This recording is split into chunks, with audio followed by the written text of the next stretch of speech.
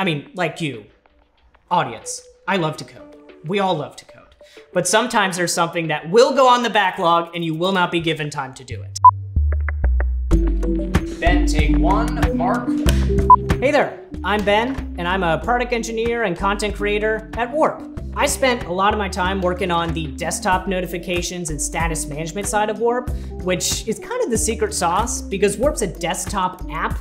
It can notify you when an agent's done or it's blocked and it needs code review, so you can jump back in and get into the flow. And that really helps you work on multiple agent tasks at the same time. I want you to find the PR where we added the keyboard shortcut to the UDI input, and I want you to revert that for me.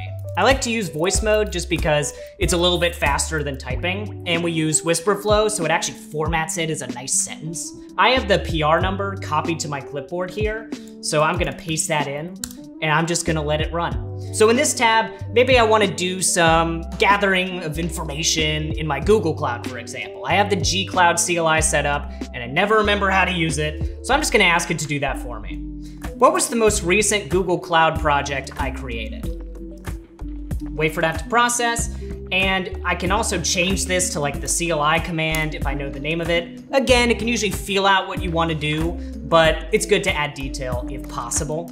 And you can see it figures out all of the CLI commands right here. And if I want some more information, I can just follow up with it. What is the billing information for this project? And you can also see here, it pulled from my Warp drive.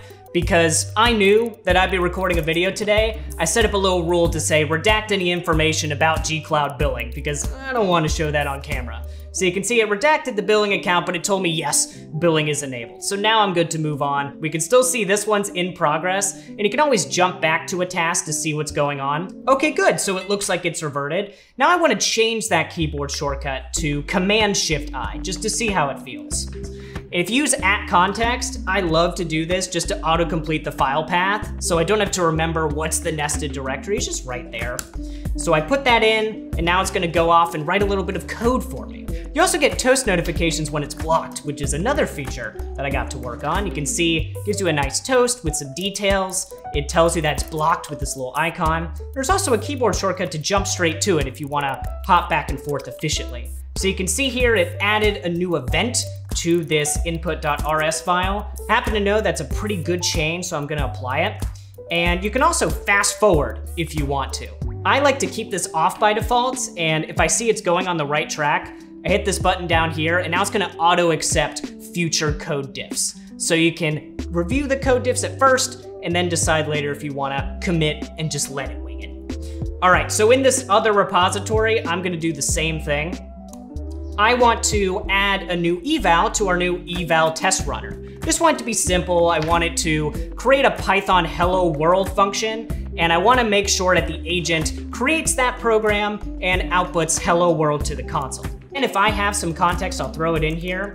So I know the folder name is agent mode eval.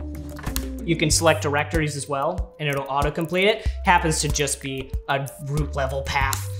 We can hop back over here if we want to see how this task is doing. It's already at the cargo check phase. That's another nice little feature of Warp. It knows about all the CLIs available, and it'll decide, how am I going to check my work? Well, I could use the compiler, for example, so I'm going to do that. Maybe if it's able to build or run something, it'll reach for those CLI commands as well. Okay, so now it's trying to verify some changes. I'm going to cut it off because I think this worked correctly. And I can just run the app on my own if I'm looking to. So jump right back in here, and I'm gonna say cargo run, and this will spin up our code base. I wish cargo compilation times weren't slower than an entire agent, but they are. It takes a long time. So I'm gonna jump over to this task and see how it's doing. So we see here it created a Python hello world, and ooh, I actually wanted this to go in a different file. So I'm gonna hit refine and tell it I actually want this in the code file, in the code RS file. This is where I know we were writing some code related eval, so I'm gonna tell it, go over there and put the change there instead. But otherwise it looked good to me. So I'm gonna let that run. Now we're waiting for our app to compile. We can hop into our agent mode as well. If you wanna see the entire outlay of every task that we have running, you can see this is one we completed, this is one we canceled so we could run our own command, and this is one that's currently in progress and just finished. You can see right here, we added a new test script. That looks pretty good. Enter AI input mode. Create a Python Hello World program. That's great. It's checking that the file exists and also matches, so that's pretty good. And I do want it to, okay, so it's also gonna execute the command. That looks great. Okay, so everything looks good there. I'm gonna close out of that cargo task, and I could just write the Git commands myself because I've honed in all my aliases. I'm real fast at it. But I can, again, just be a little lazy if I want to. Make a new branch for this and commit the changes. There we go.